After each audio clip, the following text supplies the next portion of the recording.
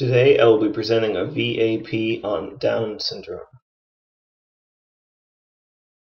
After listening to this VAP, you should be able to understand how to diagnose Down syndrome, appreciate the epidemiology of Down syndrome, identify associated anomalies and disease states, and understand the important aspects of appropriate longitudinal care of these patients.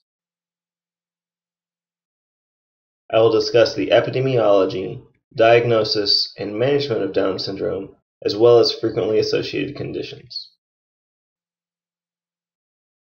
Down syndrome is caused by a chromosomal abnormality called trisomy 21.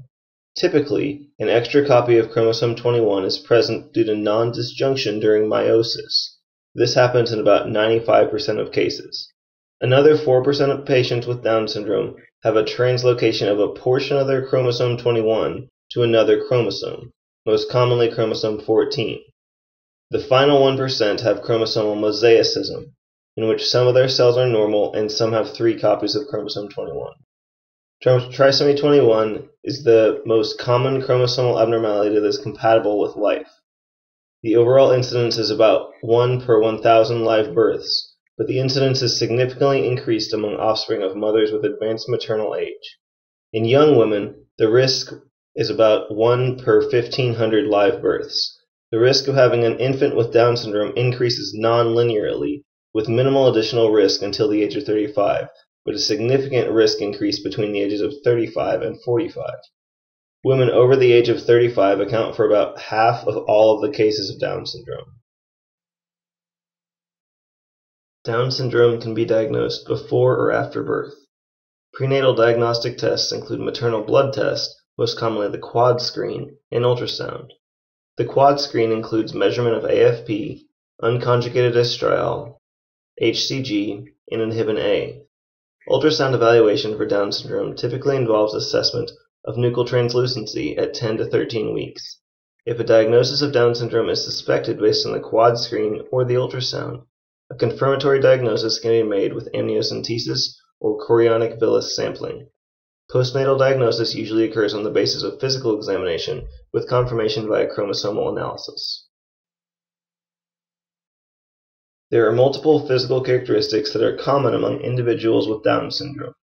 These include a flat nasal bridge with epicanthal folds, upslanting palpebral fissures, a small chin, a small mouth with a protruding tongue, a simian crease, excessive neck skin, short stature, a wide gap between the first and second toes, decreased muscle tone, and poor motor reflex. Soon after birth, individuals with Down syndrome should undergo evaluation for congenital heart disease, hearing loss, hematologic disorders, and ophthalmologic disorders.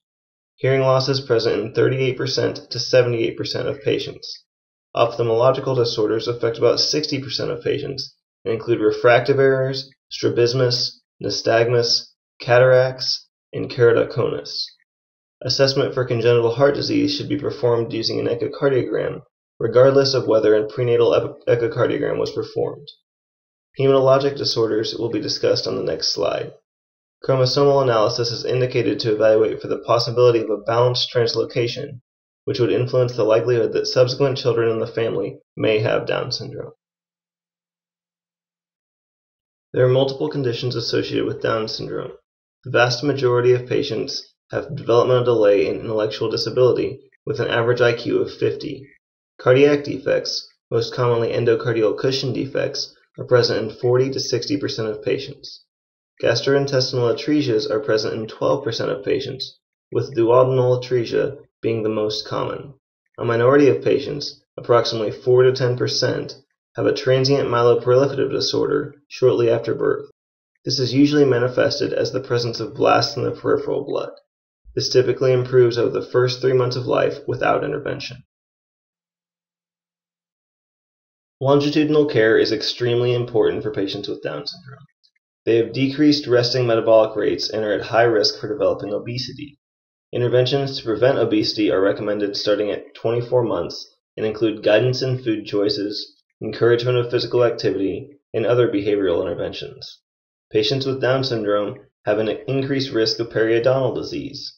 This is felt to be related to alterations in mouth flora, as well as overlapping teeth, poor oral hygiene, and possible immune deficiency.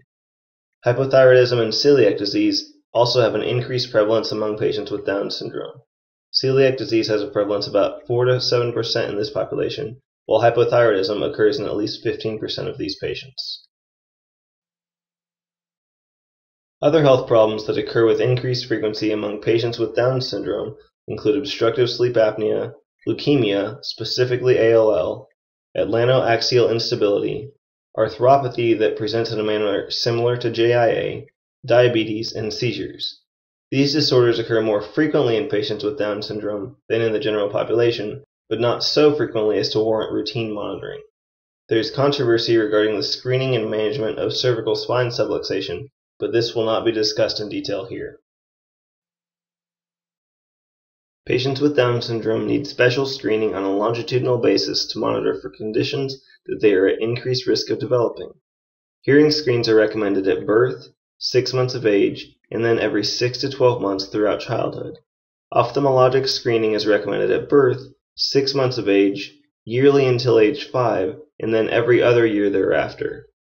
Thyroid function testing should be performed at birth, 6 months of age, 1 year of age, and then annually thereafter. Patients should undergo annual screening for the symptoms of celiac disease and should be screened for anemia on an annual basis by checking a hemoglobin level. Screening for atlantoaxial instability should be performed as part of the physical examination on an annual basis. Screening for obstructive sleep apnea symptoms should begin at 1 year of age, and a polysomnogram should be performed by age 4 in all patients.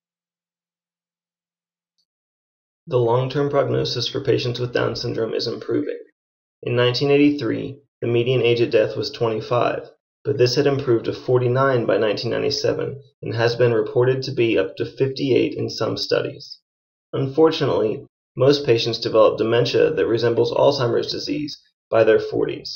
Infertility is present in most men with Down syndrome, but most females are fertile. In summary, Down syndrome is the most common survivable chromosomal abnormality and is associated with advanced maternal age. Multiple associated birth defects are possible, and a physician should understand their routine evaluation. Routine health maintenance is important to evaluate for associated disorders that may develop as patients age.